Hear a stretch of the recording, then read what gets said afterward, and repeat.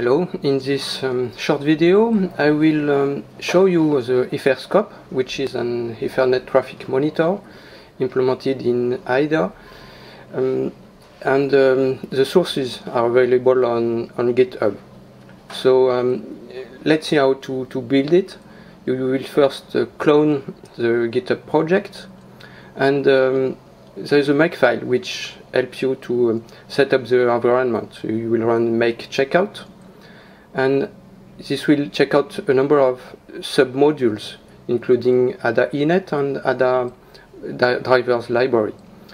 After that, you will run the make command that will build the EtherScope application, and you will get EtherScope.bin that we are going to put in the flash with ST-flash utility.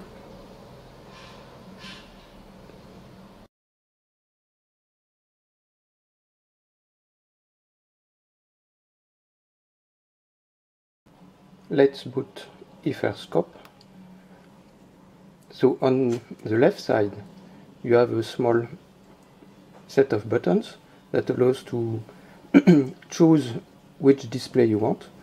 In this display mode we are showing some Ethernet packets with the Ethernet addresses on this side and the IP addresses which are discovered, and you see the bandwidth of each MAC address.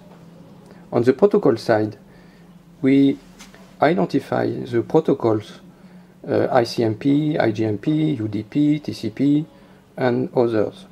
And for each of them, we know the number of packets and number of bytes, and we also compute the bandwidth, the instant bandwidth. IGMP is for multicast groups, so there are none for now.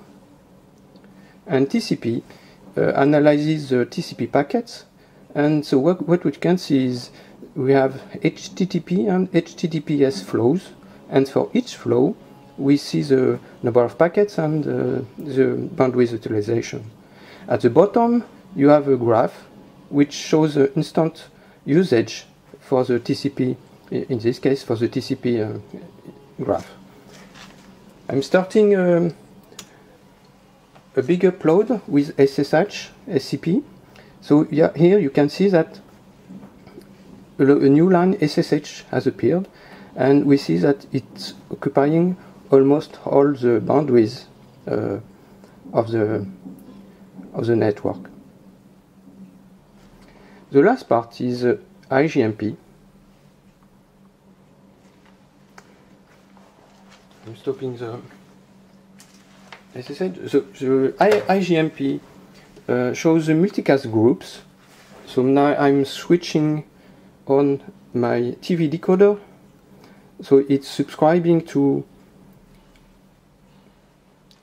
Okay, so it's subscribing to a multicast group to display a high definition video, high definition TV, and so we can see the multicast group and the bandwidth occupation of that TV channel.